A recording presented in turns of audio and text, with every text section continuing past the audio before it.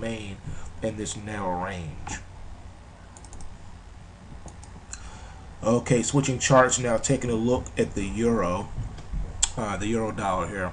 On the daily coming into today, we do not have anything major to talk about here, but we, again, for the week, we are looking at a certain potential for breakout here, or actually more so to the point breakdown, and I'm going to get to that here. First of all, let's take a look at what we see as far as breakout and breakdown. Excuse me.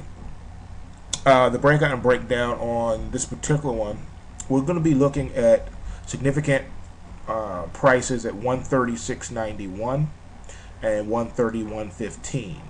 So we buy at 136.91, we sell at 131.15.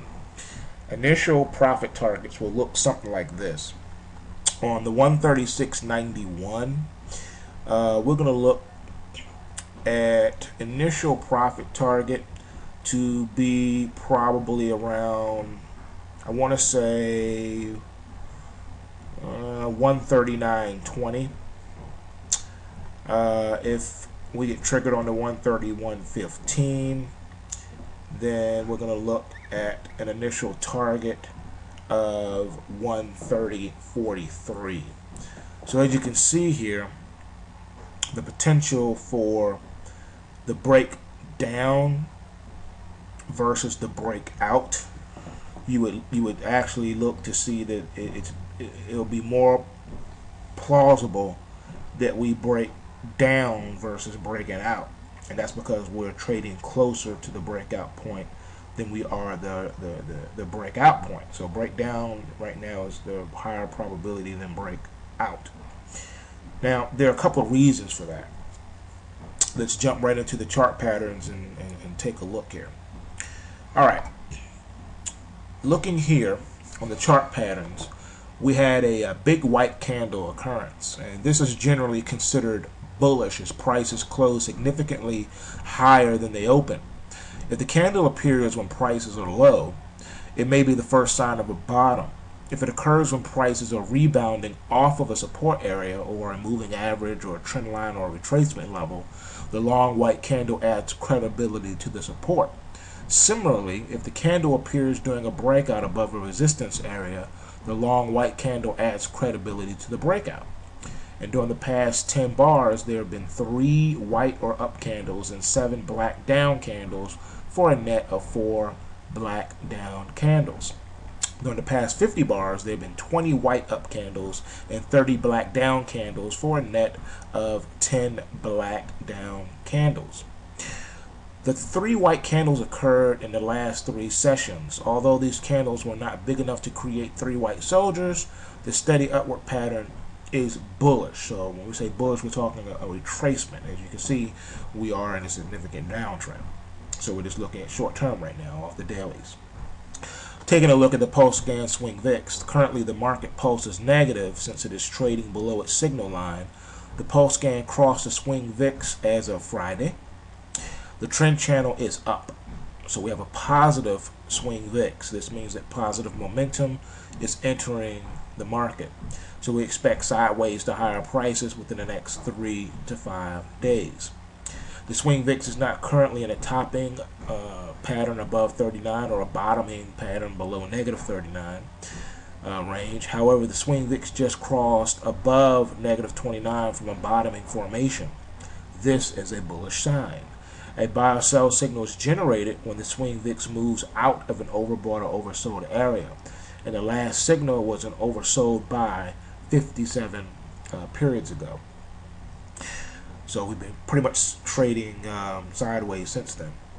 The swing VIX does not currently show any failure swings, and the swing VIX and price are not diverging. Since the swing VIX crossed its moving average, the euro's price has been unchanged and has ranged from a high of 133.41 to a low of 132.22. As far as overall trend, we remain very bearish and pointing downward, and we're trading significantly below the long-term, intermediate, and short-term moving averages. Volatility is that the euro closed above the lower volatility band by 23.9%, leaving 12.8% wider than normal range. So we are neutral on the volatility readings. So again, nothing to really write home about. We're going to have to wait and see how today's trading activity develops before we get a better signal going forward for tomorrow. Let's take a look at the weekly chart and see if we can get any signs of life, if you will. I doubt it, but let's just do it anyway. See what happens.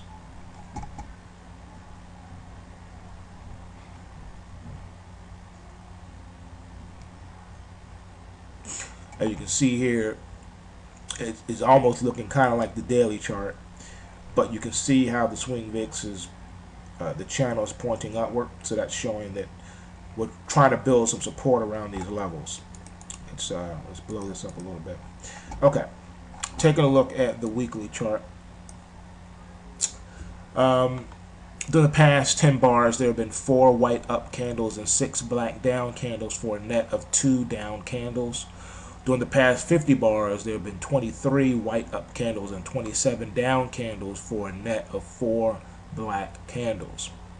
3 black candles occurred in the last 3 weeks. Although these candles were not big enough to create 3 black crows, the steady downward pattern is bearish.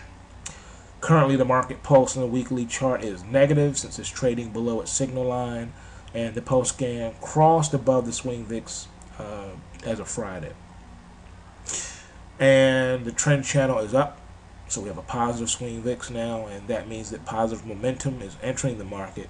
So we expect sideways to higher prices within the next 3 to 5 days, or I should say 3 to 5 weeks, because we're looking at the weekly chart. The last signal that we got was an oversold buy that was 6 weeks ago, and that did not materialize too much. We did get filled up in here.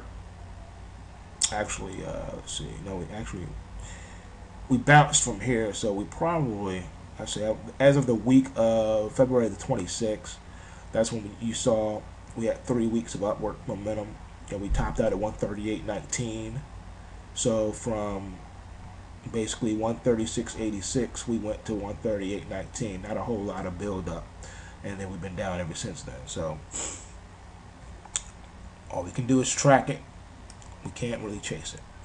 Let's see here. The swing VIX does not currently show any failure swings, and the security price has set a new 14-week low, while the swing VIX has not. This is a bullish divergence. All right, so we'll have to watch for that breakdown or possible breakout.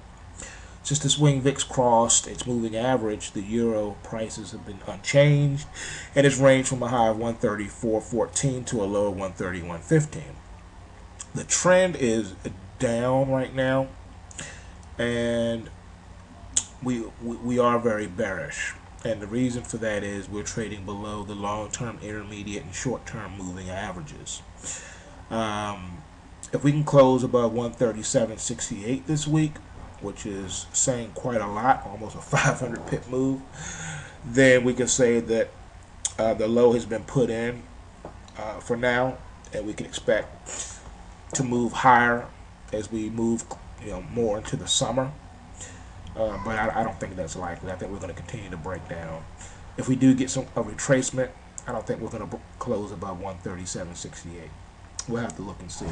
And really, that target of 137.68 as of Friday's close is going to be more so not a 5-day outlook, but a 5-week outlook. So we got 5 weeks to do it. That's about 100 pips a week. So we'll see. Volatility says that the euro closed above the lower volatility band by 18.1%, leaving 10.78% wider than normal range. So now the ranges are getting wider. We'll have to see what happens. So that's all we have on the euro.